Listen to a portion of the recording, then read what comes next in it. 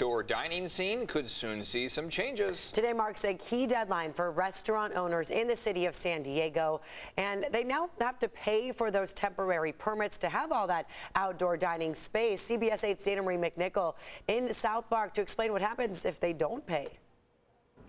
So many of us here in San Diego have really enjoyed eating outside in this outdoor dining area, but many restaurants haven't applied for a brand new permit to keep this open because of how expensive it is. Today is the day the city said, make sure you apply for that permit or tear it down. Just the social aspect and being able to be outside with like your friends and being able to see people walk by. And I've made so many friends just by like sitting around and like having drinks.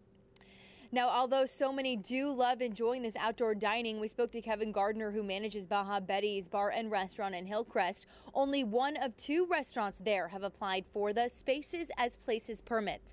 They say they've had to spend a lot of money and jump through quite a few hoops to get it permitted with the state and city. It's been a process, they say, making sure everything is up to code. Now, the cost of a new permit ranges from $10 to $30 per square foot, plus infection fees, depending on where the restaurant is located. The permit will last 2 years once it is approved. Less than 4% of the 500 restaurants that have created an outdoor space have actually applied for this. According to city data, Little Italy restaurants applied for the greatest number of permits with only 5. With some were located in food courts. North Park had the second most restaurants to apply for the permits, followed by South Park, Gaslamp, and Hillcrest. Now, to put this into perspective, the space that I'm standing in right now in South Park is 24 feet by 6 feet.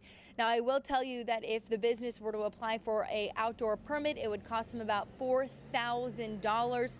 So again, that's a lot of money for a business to shoulder just to get a couple of extra tables out here. With the pandemic not being as strong, they won't need it for that reason. But take note this weekend, as this is the day to tear it down. If you haven't applied, maybe those wait times in restaurants will go up.